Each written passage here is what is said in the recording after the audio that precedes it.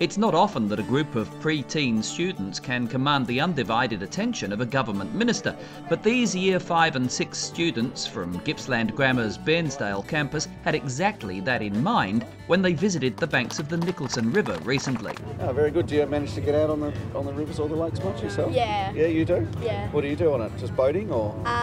Yeah, usually I sometimes do a bit of fishing. Oh, good.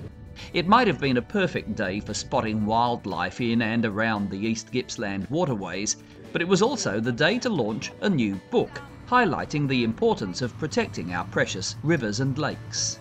So we've got books about the Mitchell River, as you can see with this one. We've got some on the importance of seagrasses, some on the dolphins, and just all different aspects of the lakes. The book, a school reader entitled A Trip Down the Mitchell River, showcases the river and its path from Dargo to the Gippsland Lakes, and is the latest in a series of Love Our Lakes Enviro-Stories, produced by children for children to learn about and celebrate the natural environment of the Gippsland Lakes and catchment. No, it's a nice part of the world. I came down, I've got, my kids are in grade 1 and 3, and we came down last year and got one of the cruises out there and spent a couple of days on the lakes. It's just beautiful.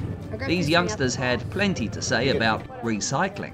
So tomorrow we'll have a meeting and all the other people, all the other members in other classes will ask all the other members in the class like how much rubbish they bring to school, and they'll total it up and we'll talk a fellowship. Yeah, and we'll give an award to the people who have won this week. Like the last 3-4 weeks, it's been the Early Learning Centre. Oh yeah. And they win mostly every time. Yeah.